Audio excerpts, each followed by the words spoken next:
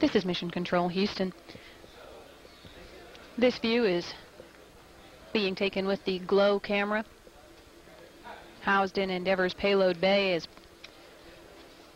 one of 4 different experiments that are hitching a ride on the International Extreme Ultraviolet Hitchhiker payload that is housed in Endeavour's payload bay.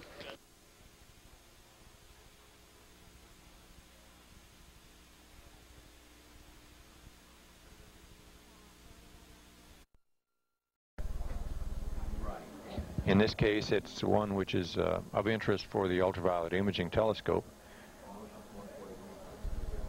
or UIT.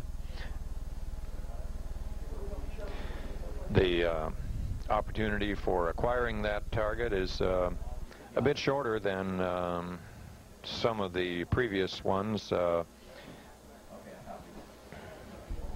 We have about 20 minutes possible for this target, so we'll be standing by to see if the procedure that's being performed by Jernigan will work out. It's again, it's particular procedure known as initial star acquisition and identification. It's going back to a slightly longer procedure so that the celestial coordinates can be updated in the instrument pointing system software.